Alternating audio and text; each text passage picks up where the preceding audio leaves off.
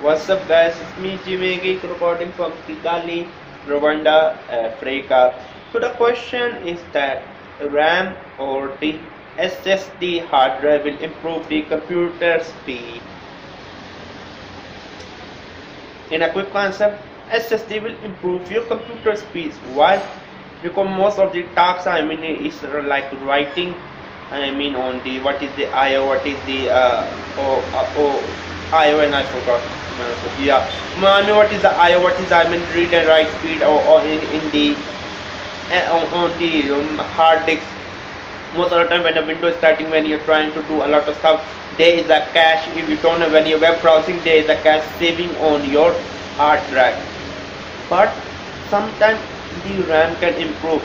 If you're talking about RAM, don't below 8 gigabyte. In 2017, minimum 8 gigabyte for Windows 10. Do not argue with me. 8 gigabyte, 8 gigabyte.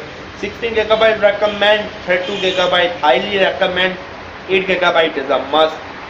I have my Lenovo Yoga book, which is 4 gigabyte. It's like I can get by. It's painful. It's painful. Even I have my SL laptop with 6 gigabyte. It's mostly 5 gigabyte is always using. 8 gigabyte is must.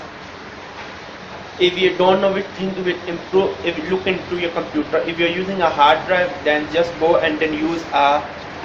Thank you very much. Thank you, sir.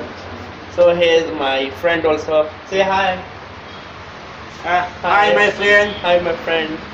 How are you? They're good. So Moses is coming also. Yes. Okay, thank you very much. So yeah, I'm going to have my breakfast. So talk to you later. Again, I think I give you the answer. I think your hard drive will be first, and then it will be the RAM. Make sure to subscribe and bye.